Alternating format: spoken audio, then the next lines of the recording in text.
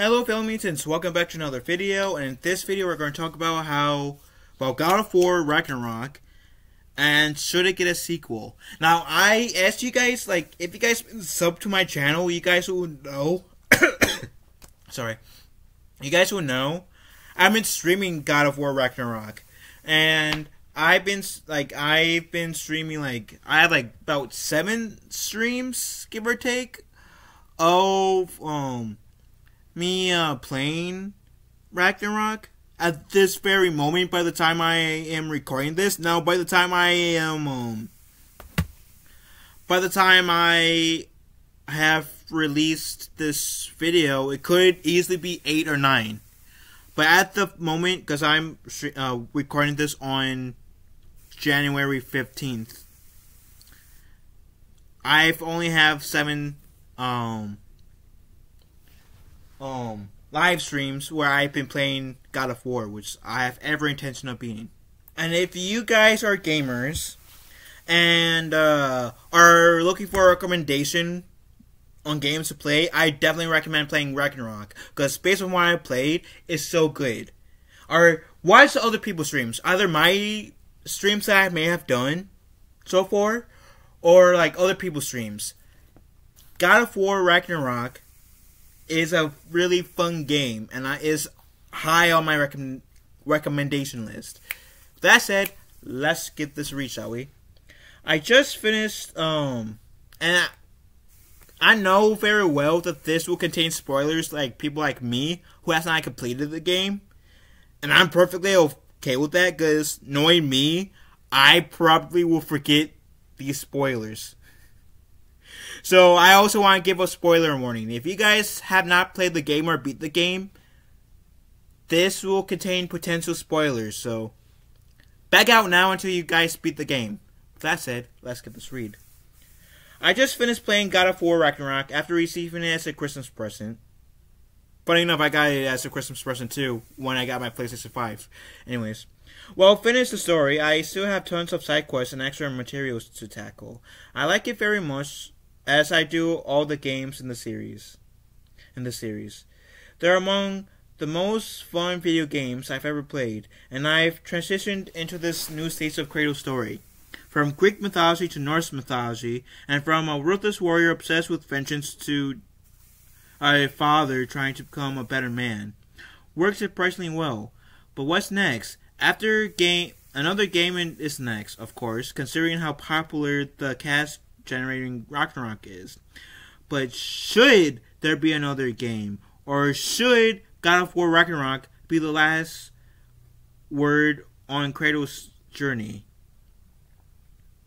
Now, as far as I know, because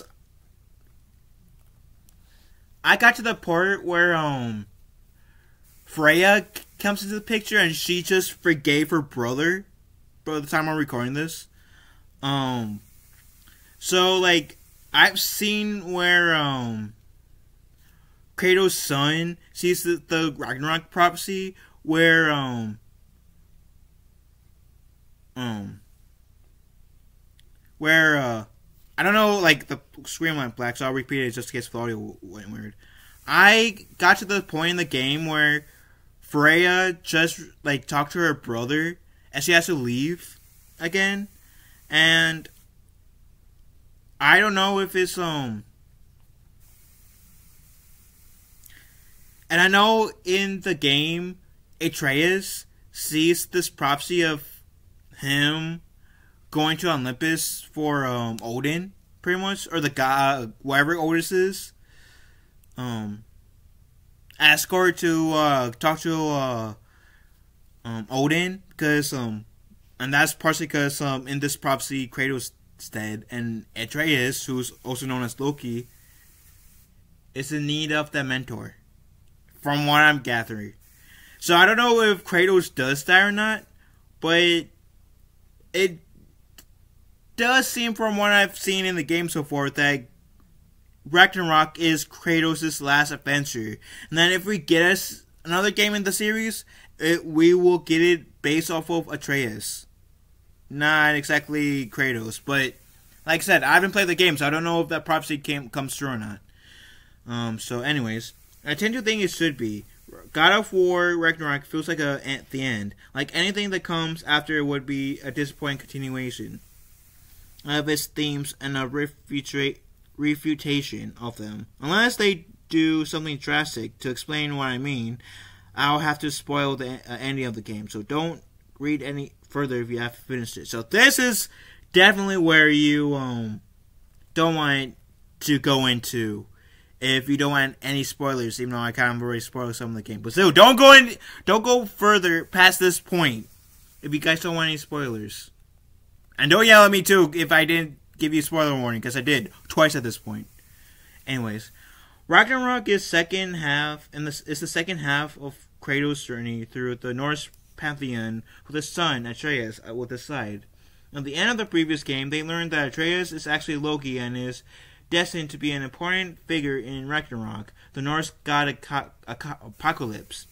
Throughout the new game, Atreus wrestles with his destiny, just as Kratos wrestles with his inclination of bloodly vengeance when he wants to lead his son towards the light.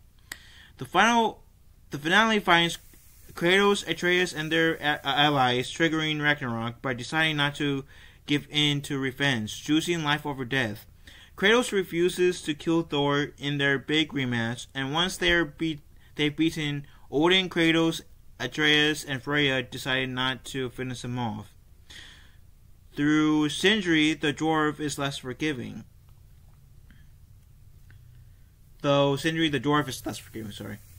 This feels like a culmination, the end part of Kratos' evolution. In God of War 3, when he finally beat Zeus, Kratos wailed on him, pounding his fist into Zeus' face until the screen went awash with blood and the player got tired of hitting the X button. It was the great commentary of the insatiable nature of vengeance, while still being a satisfying beatdown of the evil villain. When he is in the same situation with Odin in God of War Ragnarok, Kratos takes the opposite approach, forgoing the satisfaction of revenge and having the mercy influence his son and friend. Kratos has changed, the vessel of unholy fury transforming into a wise and loving father who would rather leave something good in the world than simply take away something evil. But where do you go from there? Kratos is done evolving. He can't change anymore. Another game will just mean more of the same, and frankly that doesn't sound like much fun. And as much as I liked God of War Ragnarok, I miss the over-the-top violence and unrepentant death dealing from the first 3 games. It was satisfying to have long, endurous boss battles and see it end with Kratos brutally murdering the god or monsters who just gave you all that trouble, and they were to great lengths to assure us that these were cruel gods that killed people like it was nothing. So they deserved whatever Kratos did to them. Having Kratos refers that trend works in God of War Ragnarok because the story is told so well, and only is the last act in his saga. What would another God of War game look like after this? Kratos fights the Egyptian pantheon, but instead of eviscerating Ambius with his own jawbone, he teaches him the value of friendship. They can't sustain the series that way. It will feel too much like it's lost its edge, what made it so much fun in the first place. It's fair to argue that it already has, and where the story is not as strong as it is. I think a lot of people would feel that way. Kratos cannot really evolve any more than he has at the end of God of War Ragnarok, and more than a peacenik Kratos would be unsatisfying. But we all know God of War Ragnarok will not be the end. These games are way too popular for them to end anytime soon, so they have to continue the story while keeping Kratos' story fun. One was to evolve Kratos. This is risky. So much care went into his development into the wiser, calmer, more responsible man he is now. Something big would have to happen, and the only thing I can think of is killing off Atreus. Which would be somewhat predictable for me. Because I thought, again, because I haven't beat the game yet, I thought they were going to kill off Atreus, like, do a 360 on us. But now that I know that he survives, it'll be, like, a bit too predictable for them to kill off Atreus in the next game.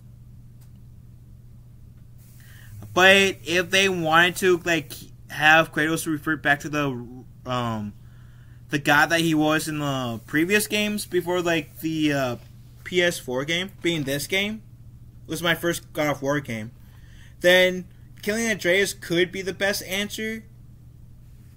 But I don't know. But in this game, in Ragnarok, I discovered that Kratos had another child that died, and I like I said, this game is my first God of War game. Ragnarok is my second.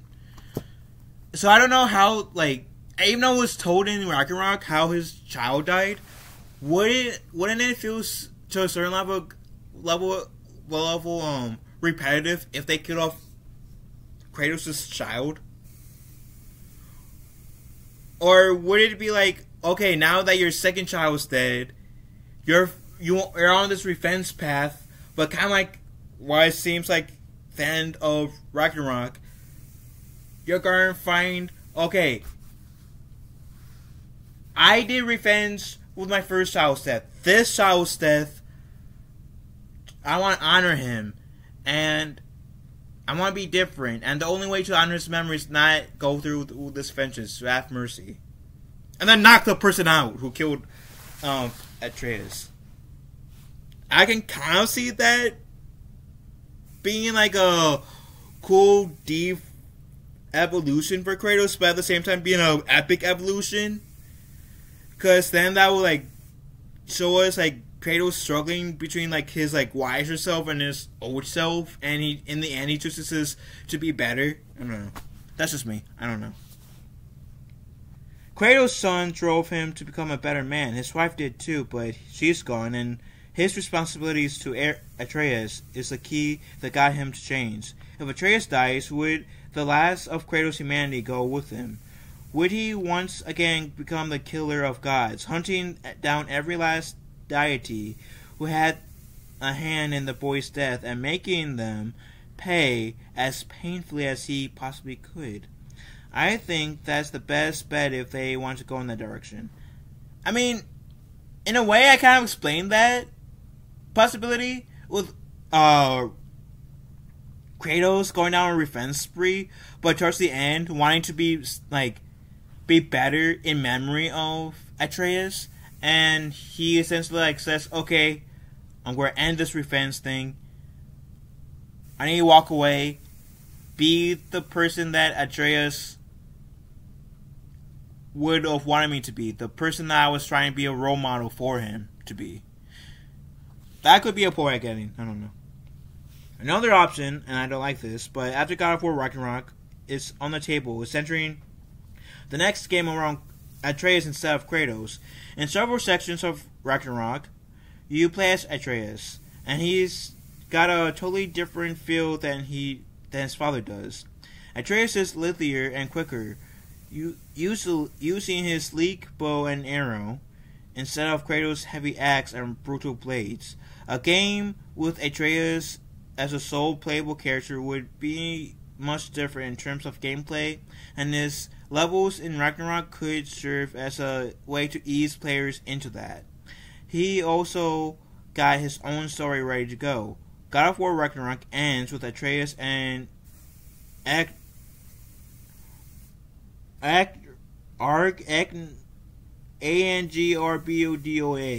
I'm sorry if I can't pronounce that word for some reason. Heading off to collect the souls of the older giants, and while as the as well as to learn more about his role as Loki, which is something this game and its predecessor touched on in a bit, in some really clever ways, but didn't fully explore. Like I said, I only played 2 God of War games.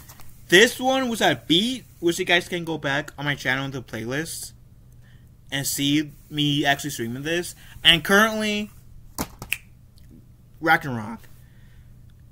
I would be open to have an Atreus game. I don't see anything wrong with that. I personally don't see anything wrong with that. I mean, like I said, I only played like 2 God of War games, so I don't know how like more hardcore fans will feel about that. So I'm really interested in seeing like the God of War veteran players take on this, to be honest. So, and as a third option, says, or they could combine both approaches. They could follow up with the God of War Ragnarok with the Atreus game, and at the end of which Atreus is corrupted, becoming Loki, the trickster god who wants chaos, destruction, and power. Then, the next game would force Kratos to battle his son, who had become the very thing Kratos hates most, a finally manipulative, indifferent god. That game could follow Kratos' struggle with how to deal with his son, his desperation to bring him back to the light, ultimately leading to his acceptance that he has to kill him. Or does he? With the proper writing, it could go in either direction and be a great game/story. That is an interesting thing, because if they go with that story arc, then what they could do is kind of do what like the Force Unleashed games did, and have like 2 endings, right? You picking 2 endings. One ending is to kill Atreus, the other is to spare him. And if you spare him, it will mean the potential death of Kratos. If you kill Atreus, who knows? I haven't thought of that far yet, but still, you could have like let the player choose between 2 endings: the light being sparing his son, or the dark, and which is killing his son. If that makes sense. So I'll be up for that too. That is a compelling story for the next game, or next 2 games if they want to. If Kratos does have to kill him, that would sufficiently return him to his old self. I don't know, because if Kratos kills Atreus, that could also, in a way, be Kratos' version of mercy. In that scenario. Guess maybe Kratos doesn't want the reputation of his son to get any more stained than it was before.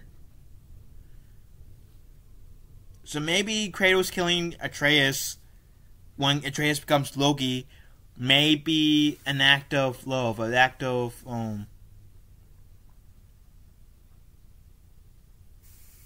mercy. Which I don't know if it will like exactly return, in this scenario, return Kratos back to his old self per se. Depending on the route they go. It depends on the route they go to, for sure. But if he isn't allowed to show his son mercy, he would never show any to someone else, especially a god. God of War Returns is inevitable, but until it does, fans are bound to speculate about what will happen, whether the gameplay and story will evolve once again, and what kind of Kratos we'll see. So you guys kind of already know what I'm up for. Like, I still need to beat God of War, which I have every intention to. There are like a few ways that they can continue the story based on what I've read in here, and the person who wrote this article kind of gave a few. That could be a compelling story that could also add on to Kratos' story arc, character development, I should say. And